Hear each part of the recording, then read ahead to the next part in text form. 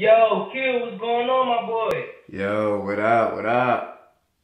Man, it's your first time on GlasxxTv. Definitely, I'm glad to be here. And it's actually your first interview, man. I thank you for letting me have this one. Man, I'm thanking you for letting you interview me, man. For real. Wouldn't want nobody but Glasxx. Man, I'm honored, man. That feels good. So let's get right into it, man. Now you've been rocking with our blog for quite a minute now. I've been seeing you, man. Definitely. And I like your imagery and what you got going on, man. You're different from a lot of these other artists. When I click their Instagram and I go and look at their page, you know what I'm saying, it be a little bit, discombobulated. They got a bunch of covers everywhere. They don't really got no photography pictures or no videos or nothing. But you kind of different. You kind of got that understood already, which is different. Where that come from? See, that's already proper preparation prevents poor performance, you feel me? This was something I knew I wanted to do since 4th grade, so I knew I had to properly prepare myself, which was top-notch quality if I was gonna do it, you know what I mean? Do it to the best of my ability and not half-ass it, so that was something I'm just gonna bring all the time. Now, you said the 4th grade, so what you been rapping since the 4th grade? Like, I first got introduced to it in 4th grade. My homie came to me like, yo, look, bruh, I'm rapping this, that, and the third, you feel me? Like, check it out. He started rapping for me, and I'm just like, damn. Like, yo, he like, yeah, y'all need to do that.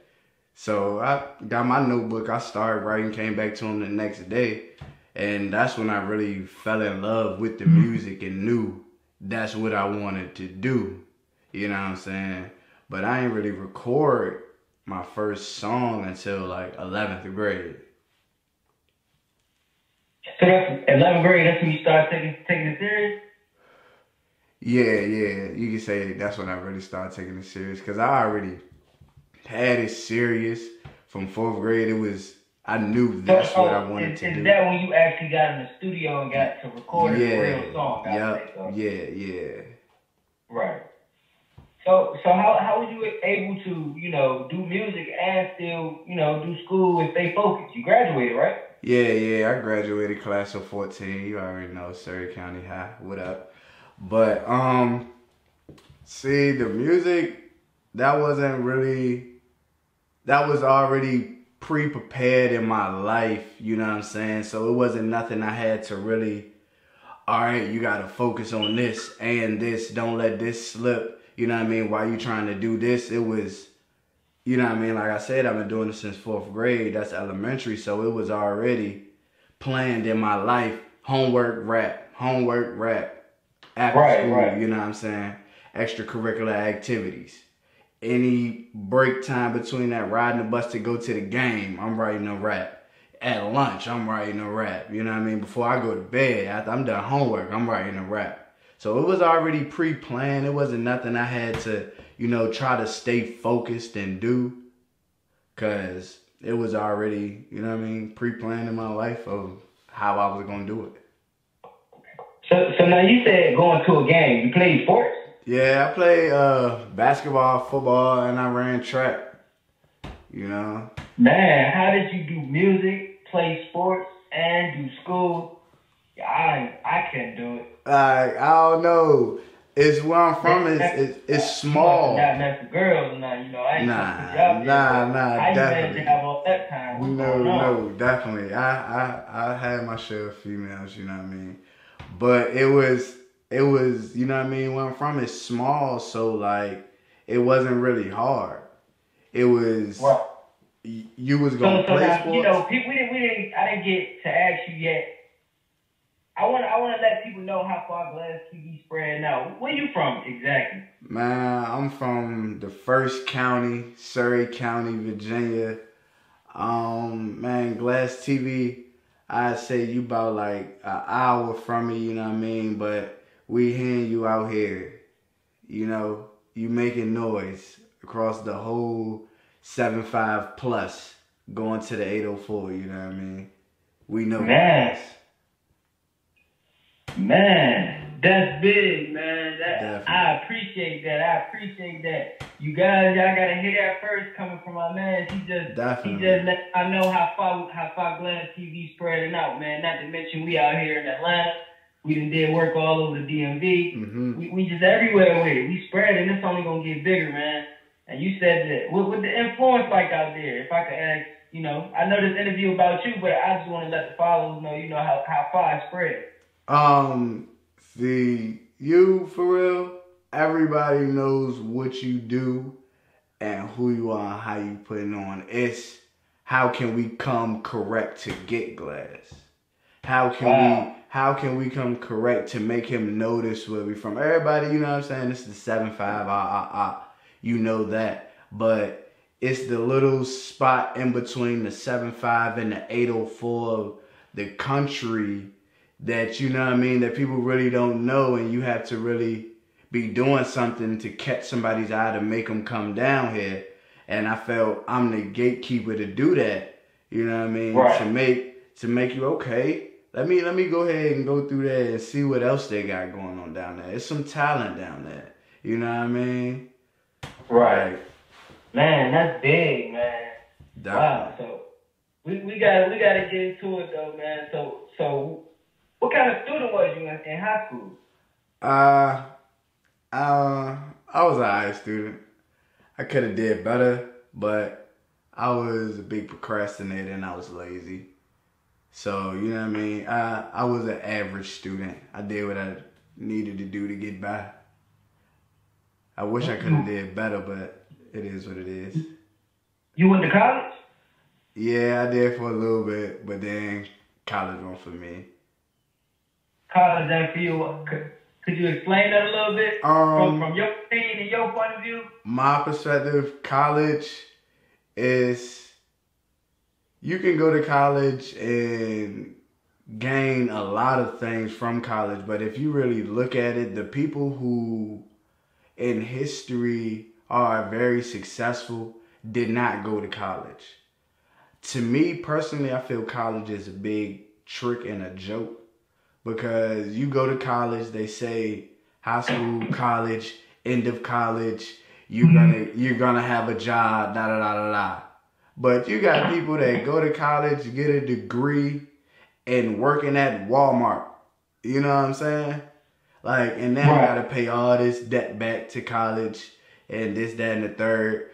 I went to college and I knew what I wanted to do, which was music. I knew what music dealt with, so I took classes that would, you know, help me enhance my music ability, like speech, English, business, you know what I'm saying? I took the classes I wanted to take in school, not what they told me. And then once I felt I learned what I needed to learn from them, I was done.